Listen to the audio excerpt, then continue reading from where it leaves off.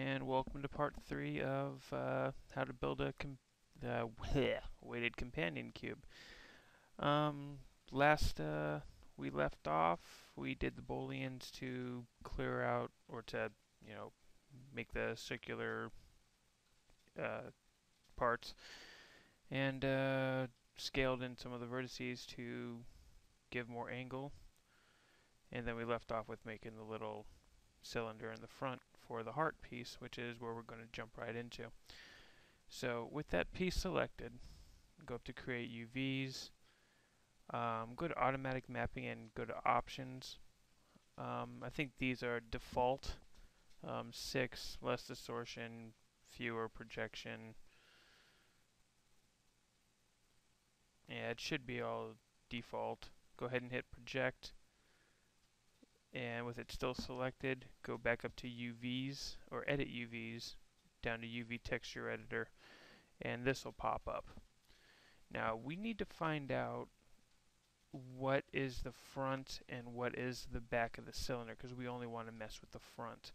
So go ahead on top of here, go ahead and right click on face. Drag a little bit and we'll see that's exactly what we want right there. 1, 2, and 3, that's 1, 2, and 3. That's the front. So with those selected, hit Control F12.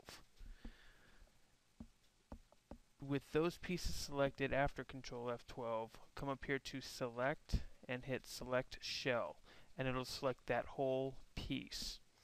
Now, just like in all the different views in here, the W, E, and R for scale, rotate, and move work the same as they do here on the UV. So if you click W for the move, all those pieces you clicked, you can move. Go ahead and pull that off of that gray square, but we'll be bringing it back over there. Go ahead and highlight everything else and hit Control F12 again. Now instead of moving, we're going to scale these down. We're not worried about putting the heart on the rest of this. We just want it on that piece. So on the yellow square here, go ahead and just scale that down. Don't have to make it disappear, just make sure it's out of the way. Go back here, highlight the whole thing. Again, Control F12, bring it back in, and this time scale this outward so we could put as much on it as possible.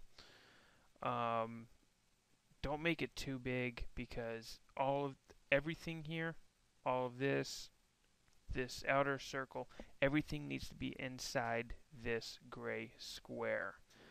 With that done, go ahead and highlight everything again. Very important for saving this, it all needs to be highlighted so it knows what exactly you want to save. Go up to polygons, UV snapshot, go ahead and name it whatever. I'll go with Heart 03, just because I've saved a couple of these. UV. It doesn't have to be UV, but it helps you figure out which one you want, or what file you'll be looking for when we go into Photoshop.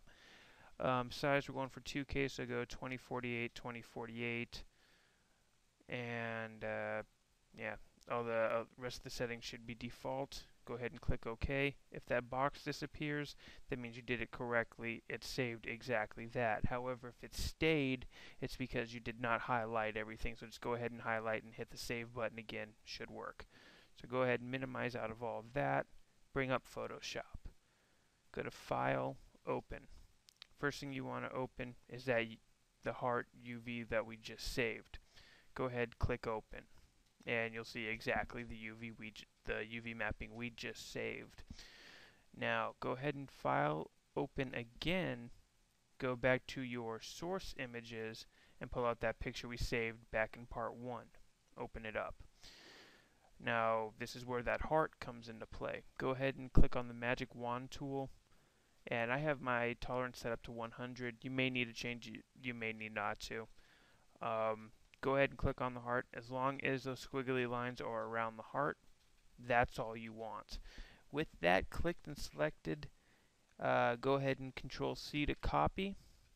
Hit Window, go back up to the original piece and Control V to paste it on there. Now that we're working with a new layer, this heart's all by itself. Go ahead and hit Control T so we can scale this thing out. Now, big thing, remember, hold down Shift when you scale this thing out. It'll keep it in proportion. It won't make it flat or too wide or anything. We're going to pull it out in this corner, make it a little bigger. Go ahead, pull it back towards center. Hold down Shift again, make it a little bit bigger if you want. Bigger, smaller, however you feel it needs to be. I'm not even going to be using the source image on the website, and well, we can go look at it. It shows it's a fairly big size, so that's what we're aiming for, and that looks like it'd be good enough. So as soon as you got it exactly where you want it, hit enter. Now we could save it just like this, but if you were to do that and import this onto our object, all these lines and everything will show up, and you don't want that. So what we're going to do to fix that problem is create another layer. Now we'll be looking at that layer right now, you just don't see it. If you know Photoshop, you know what I'm talking about. What we want to do is we want to change this layer and make it a nice light gray. Now I already put in some presets, but what you'll want to do is in the colors here, go ahead and type 180 into each spot. That'll give it a nice gray. When you have that, click on the bucket tool and then just click right on top. Now you see everything else disappeared. That's because this new layer is on top of everything else. You have the UV mapping, and then you have the heart, then you have this gray. Now what we want to do is we want to put the heart on top of the gray. So go ahead and just left click, bring it up, and now you put that right on top. That's exactly what we want. Hit File, Save As. Go from the Photoshop format, go ahead and save it as a JPEG. You can rename it if you want. If you don't, it'll just say copy. So what we want to put back on the object, just go with the one that says copy, or rename it to whatever you want to rename it. Go ahead and click save, and it'll save it right into the images folder. Go ahead and hit save. Quality 12 maximum, and yeah, that's exactly what we want. Hit OK, and it saves it. Back out of Photoshop, pull Maya back up. Now what we're going to do is we're going to open up Hypershade. With your Hypershade opened up, since we're going to be doing the rendering in Mental Ray, it'd probably be a good idea to mess with the Mental Ray nodes. If you click on here and this Mental Ray does not show up, you probably just don't have the plugin turned on. To do that, click on Window, Settings and Preferences, Plugin Manager. From the top of the list, maybe just under halfway, there's this one called Maya TOMR. Go ahead and check the loaded and auto load, and then just hit close. When you come back here, it'll automatically load it up. You don't have to restart the program, it'll just pop up. So what we want to do is we want to put that heart on there. So what we're going to do is make a Maya Material X passes. I need to get in the habit of naming these, so I guess I'll go ahead and do that now. We'll go ahead and name this one Heart.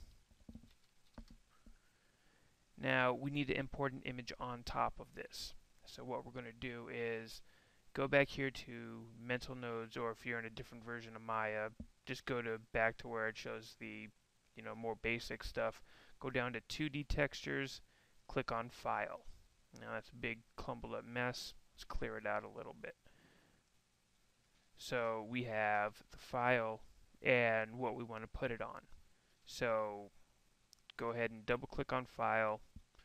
What you want is go to the image name here, click on the folder, and what you want is the copy that you made or whatever you named it to.